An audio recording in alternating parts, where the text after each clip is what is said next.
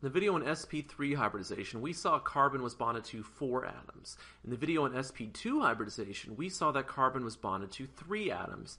And in this video, we're going to look at the type of hybridization that's present when carbon is bonded to 2 atoms. So if I look at this carbon right here and the ethine or the acetylene molecule, this carbon is bonded to a hydrogen and it's also bonded to another carbon. So we have carbon bonded to only 2 atoms. And the shape of the acetylene molecule has been determined to be linear. So we have a linear geometry. We also have a bond angle here. This bond angle is 180 degrees. And so we must have a different hybridization for this carbon. We have a different geometry, a different bond angle, and a different number of atoms that this carbon is bonded to.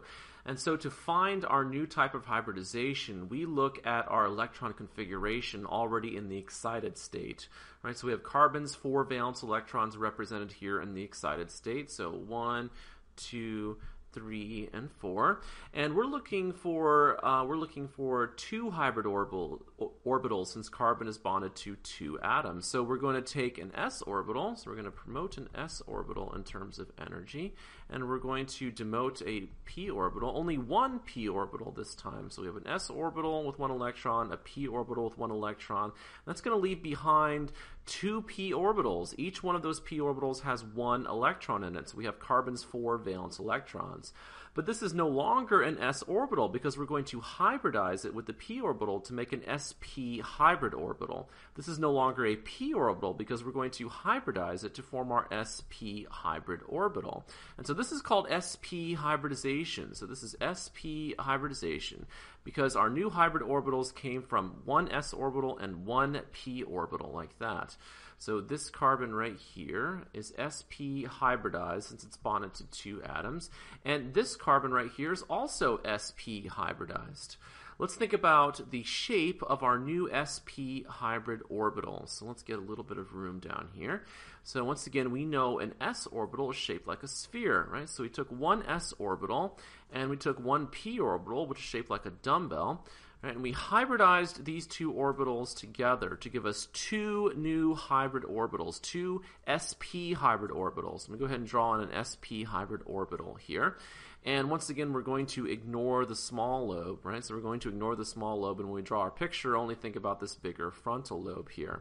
And when I think about the percentage of s character, right, so we use 1 s orbital and 1 p orbital. So that means it's 50% s character and 50% p character. And this is more s character than in the previous videos, right? So in the video on sp3 hybridization, we were talking about 25% s character. In the video on sp2 hybridization, we talked about 33% s character. And then for these hybrid orbitals, we have even more s character, up to 50%. And since the electron density for an s orbital, right, there's increased electron density closer to the nucleus for an s orbital than for a p orbital, that means that this lobe here, right, has increased electron density closer to the nucleus, which is one way to think about why these bonds get shorter as you increase in s character. So in general, as you increase in s character, you're going to get shorter bonds because you have smaller hybrid orbitals here. All right, so let's go back up here to this picture of acetylene. Let's see if we can draw it. Now, we now know that both of these carbons in acetylene are sp hybridized. So let's go back down here, and let me go ahead and redraw the dot structure really fast. All right, so we have acetylene here. So we have carbon triple bonded to another carbon.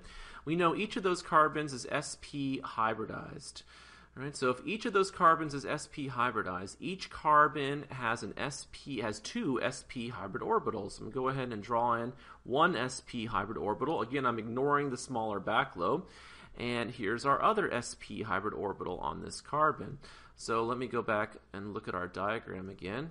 Right, so each carbon, let me use red for this. Right, so each sp hybridized carbon has an sp orbital with 1 valence electron in it. I'll go put that in here. And then there's another one, right? So there's another sp hybrid orbital with 1 valence electron in it. So I'm going to go ahead and put the other electron over here in this hybrid orbital.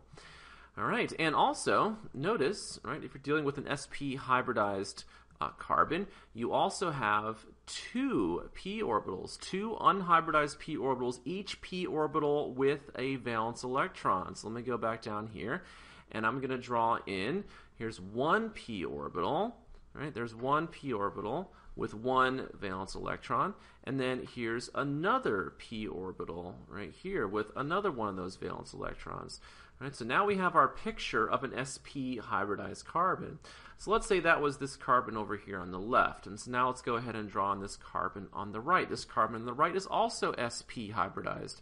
Therefore, this carbon on the right has an sp hybrid orbital, right, with one valence electron in it here, and then another sp hybrid orbital with one valence electron here.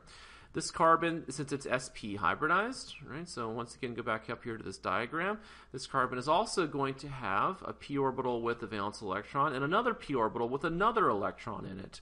So we go back down to here and we draw in those p orbitals. So here's one p orbital, right, here's one p orbital with one valence electron, and then here's another p orbital with an electron in here like that.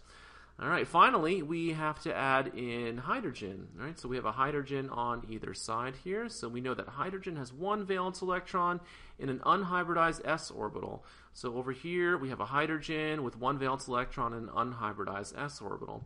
And now we can finally analyze the bonding that's present.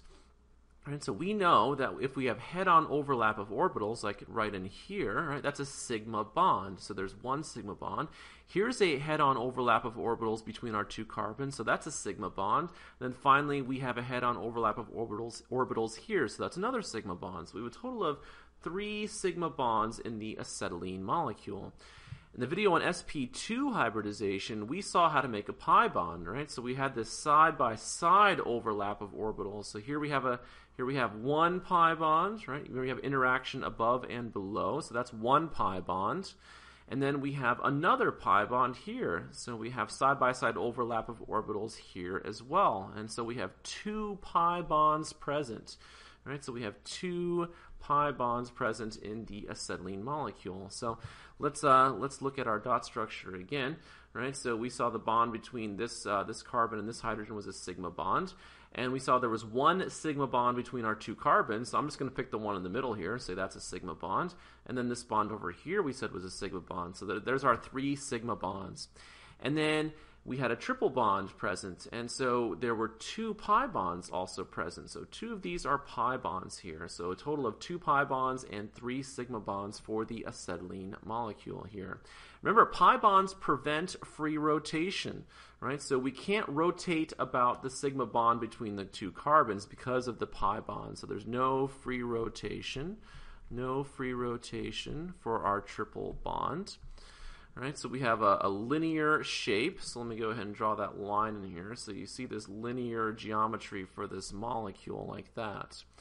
All right, also in terms of bond length, so the distance between these 2 carbons, the distance between this carbon and this carbon, let me go ahead and circle them, the distance between these 2 carbons turns out to be approximately 1.20 angstroms. So an even shorter bond length than in our previous video. So once again, that's due to the increased S character, right? So increased S character gives you these smaller orbitals, and so that's one way to think about the shorter bond distance in a triple bond compared to a double bond or a single bond.